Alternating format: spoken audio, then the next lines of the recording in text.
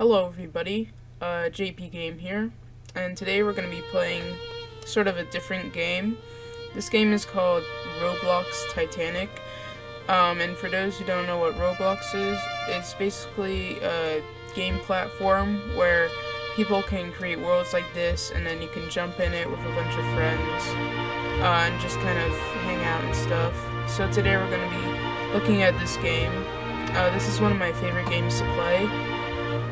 So let's kind of walk around the ship. Let's start with the bow. Alright, this is the forecastle deck right here.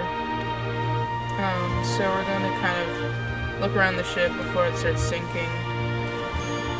So here is B deck. Not much to see on B deck, and then A deck you have the A deck promenade. Excuse me. A deck promenade deck. That's that.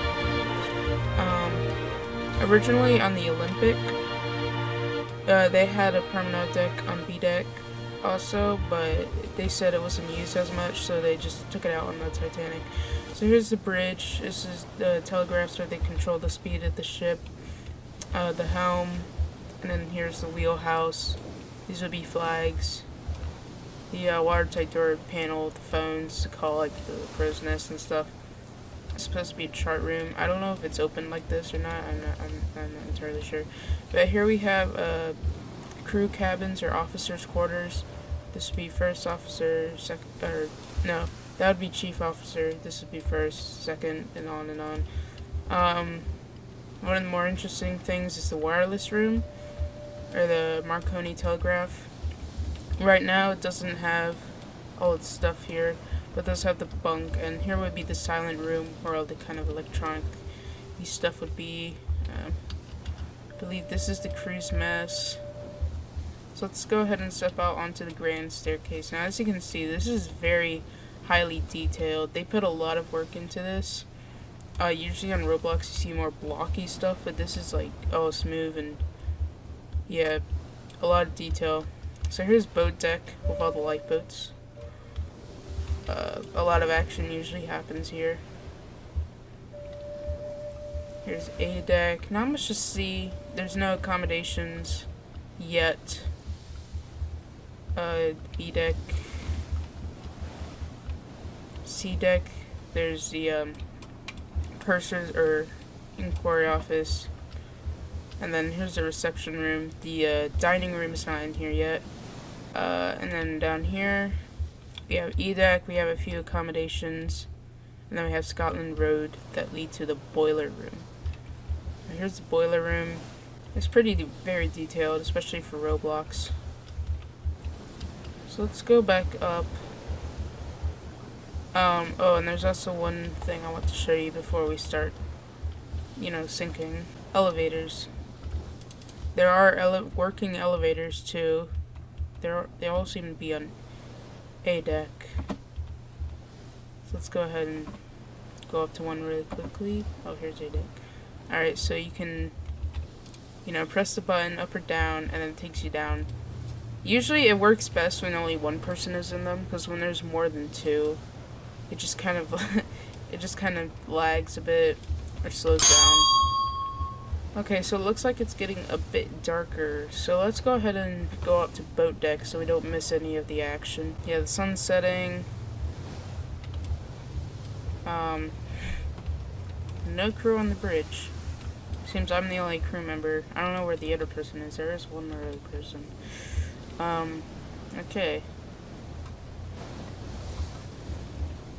I'm gonna go to the crow's nest. So here is the crow's nest, everybody. This is around with the view of the Frederick Fleet and Reginald Lee. This is kind of the view what they would have. You look back onto the bridge and see the funnels. Now there are some things you can do called hacks, where you can kind of change the lighting. There's realistic lighting, which makes it a bit more realistic. As you can see, there's wrong button. There's black and white, which is pretty interesting if you want to like reenact stuff from A Night to Remember or something. I don't know.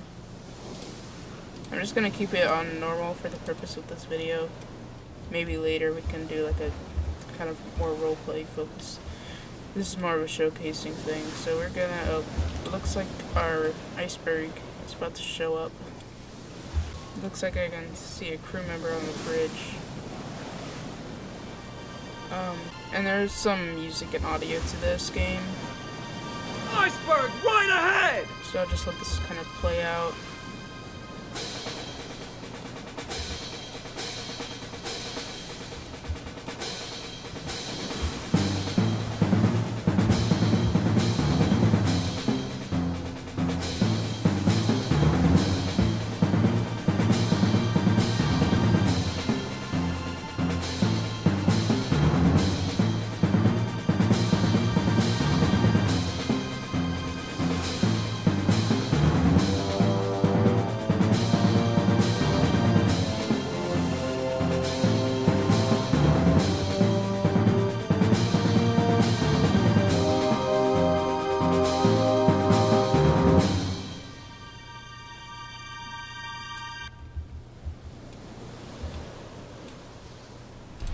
And she hits.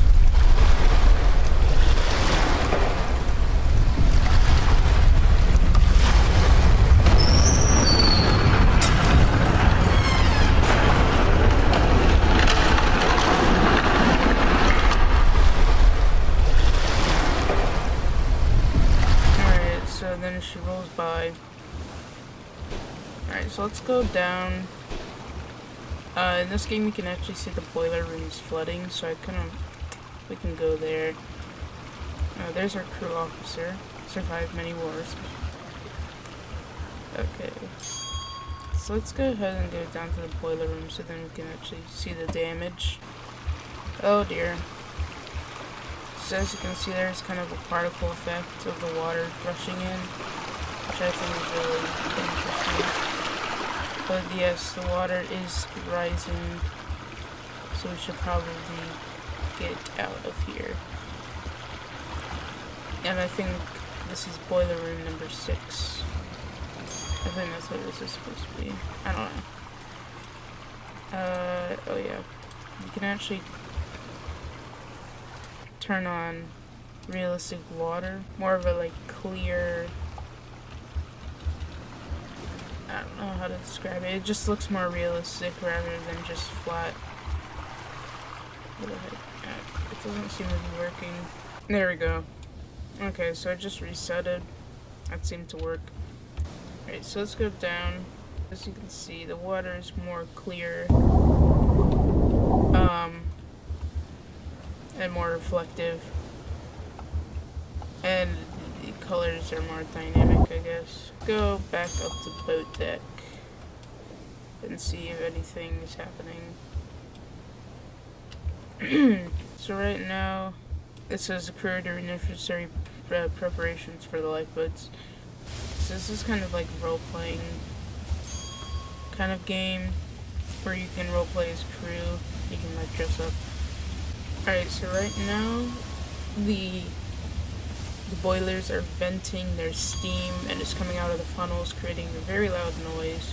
And in real life, this would cause the passengers to go back inside. It's just too cold and loud for them, and they all want to stay in the warm room. It's just how humans are.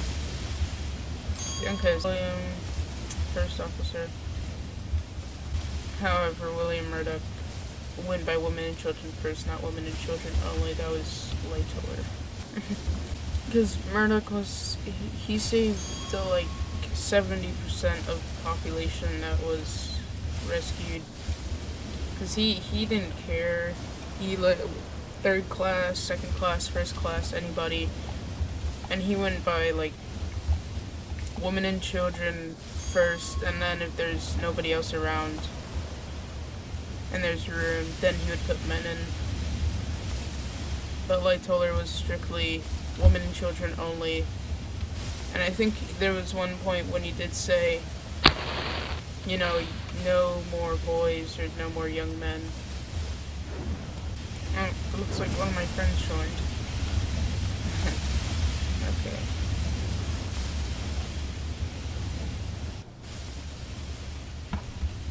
So let's say hi. Probably doesn't know I'm recording right now.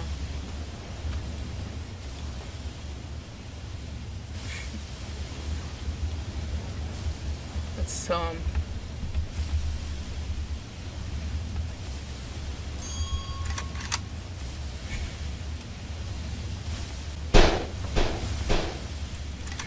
Alright. So, as you can tell, this ship is kind of starting to list. We need to lower the boats, sir. Okay. Everyone's probably gonna want to talk to me now since I said I'm recording. Okay. Yes. Alright, so there is like kind of a time thing where you have to wait till you can set up the lifeboats. It does make it more realistic since the first lifeboat wasn't actually launched till 1 hour after it struck the iceberg. Which is kind of interesting, but again, like these old lifeboats, they took a while to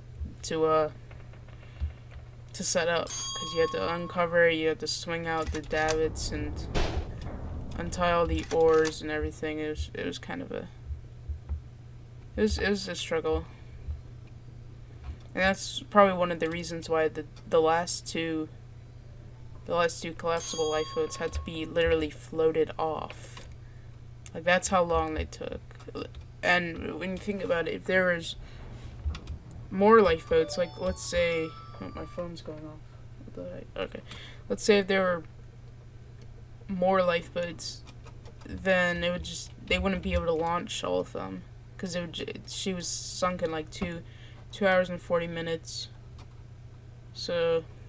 Alright, so it looks like we can set up the boats now. And it is an interesting system, so you kind of lower the ropes. Alright, so let's say lower OE.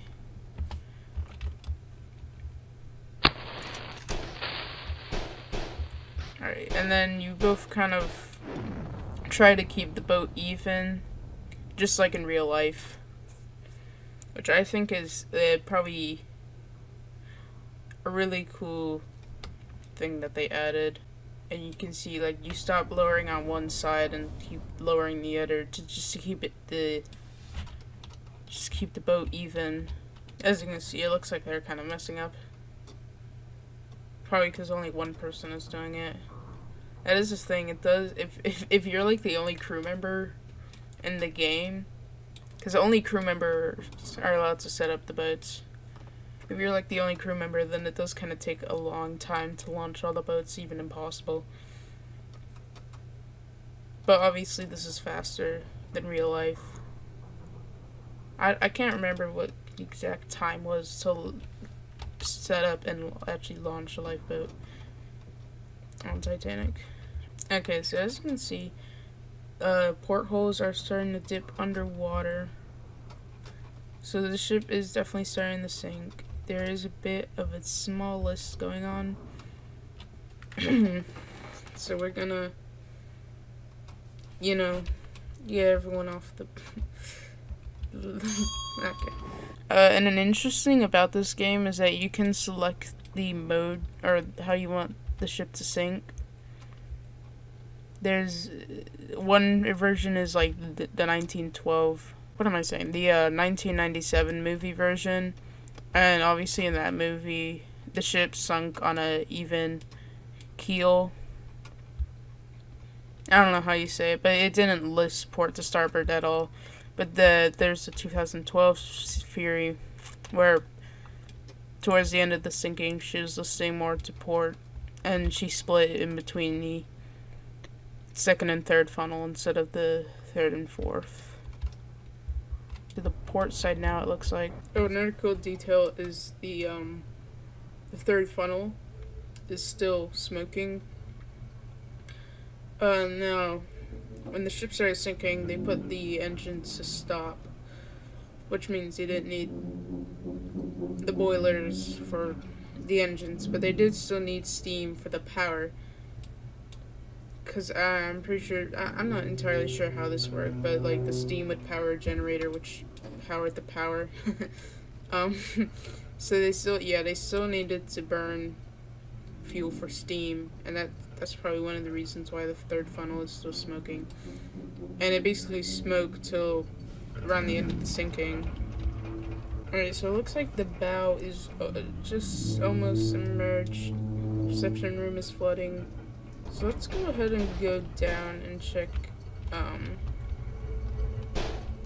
much it's flooding. Okay, so if you look down the well, we can see that there's water at the bottom, which means we are sinking. Okay, so there's water on E-deck. Scotland Road is flooding. The elevator shafts are beginning to flood. I really do like the color of this water. I know most testimonies kind of describe the water as being kind of a greenish water, and I think this kind of captures it well. Just the way it looks, how it's kind of green, and I don't know. Okay, so it looks like they've already started launching them. Oh dear. I think the best way to do this is launch the aft boats first, and then launch the forward boats. Because when you launch the aft boats last, then there's just more to go down since it's higher up. And if you launch forward boats last, then it's quicker. And I think that's kind of what they did on Titanic. I'm not entirely sure. I know on the port side they launched a few, and then they went back here and launched these boats, and then they went back and launched the last couple boats there. And then on the port side was kind of the same. They launched these boats and then they came back here, and then they launched the boats forward. So it looks like most of the lifeboats are gone. Water is consuming the bow. We have this cool particle effect here of the water rushing. So yes, she's going down. Okay, so water's on B deck. If we look down the stairway, then we'll be able to see water. I remember in Lighttoller's testimony, he said that he would occasionally come down to the stairway and then just look down and see the water rise up slowly. So now they would be launching the collapsible lifeboats. It appears that the band is playing their last tune. So what happened to this boat? They pushed it off. It fell upside down. And so, it would be hard to kind of pick that back over. So Lightoller, what he did, he kind of abandoned this lifeboat, and then he walked over to the starboard side, about over here. In this boat, they put oars to make kind of a ramp, and then they pushed it off, but the oars kind of snapped as it went down. But it still landed right side up, and so what they would try to do is launch the lifeboat. So they would crank the davits back, and on the wreck, the davit is cranked in the tree position. I can't remember what it's called. And so they hooked the falls up and everything. So they were struggling here. It's kind of abandoned. So they hooked the falls up here, but then all of a sudden, the water would just kind of quickly rush over the bridge wings. And it swept away most of the crew members. Only a few people were able to hold on. That's where Lightoller described everyone just got swept away by water. This doesn't really describe it as much, but it was really violent, rushing water. And so they tried to free it up because they realized that, oh, we're not going to be able to launch this, but it's still connected to the falls, so it's going to sink with the ship if we don't cut them. So they had to cut them, but with a knife, it wasn't really working out. And so one of the officers, I think it was Wild, Chief Officer Wild, he shot the falls with his pistol, and that kind of freed the lifeboat up, and it released a bunch of tension, so the lifeboat kind of like tipped over and dropped a bunch of people out, and then stabled itself, and it just kind of floated away after that. Fortunately, this game does not have the script, or it's not scripted to do that yet. I hope it will in the future, though, because that's kind of an interesting event what happens. The struggle. Okay, so oh, it looks like we missed it, but the grand staircase funnel. Not funnel. The grand staircase dome just bursted and broke. All the water's floating in.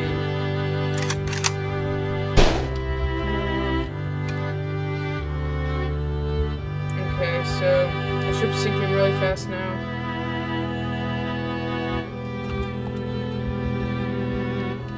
Because once the water went over the bridge, it just basically plummeted really fast. Like, this would be the last 10 minutes. It only took around 10 minutes after that, I think. I remember watching the real-time sinking video, which is really interesting. I would recommend it. So this final moments here. Third funnel's still lit. And then the power goes out. And the smoke from the third funnel almost represents the life of those engineers, you know, keeping the power going. It's very sad how they stayed behind until the very end just to keep the power going.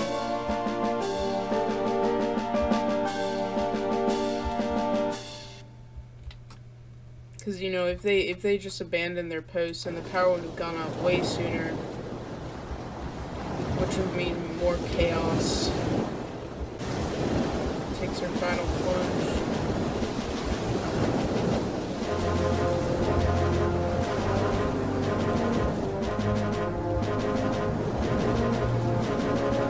Oh, they have some cool music playing. And this is the place where everyone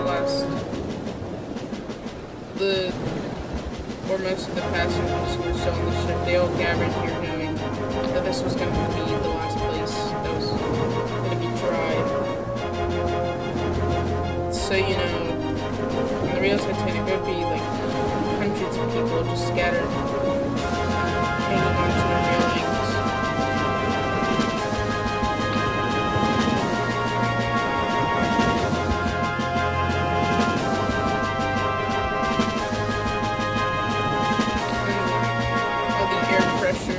Is being released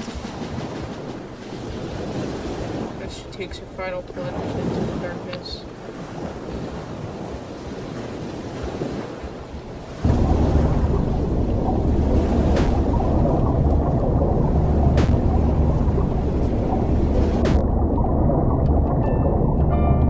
There's a cool mechanic where it does kind of pull you down as you go down. And then she's gone, just like that. One of the survivors once said that he thought that the scariest thing he ever heard was the screams that came after when the ship went down. But he was wrong. He said that the scariest thing was the silence that came after the screaming. Because that just represents hundreds of people dying. Because they were left in the freezing waters. And I don't I don't blame the people for not coming back. Because if they did, then it would have probably killed more people, actually, because people would swarm the lifeboat, and it would probably capsize. Putting more people into the water. And they just didn't want to risk it. So, that's about all I'm going to do for this episode. Let's kind of close it off up here. So, so this episode was definitely more of a historical, I like to think that this is more of a historical video, describing the events and stuff, but in the future I might do like a kind of more role-playing focused video. This is more just showing you the game. But yeah, that's all I'm gonna do for now. Thank you guys so much for watching, and please do leave a like and subscribe to the channel. And also do please hit that notification bell. Thank you guys, and I'll see you in the next video. Bye bye!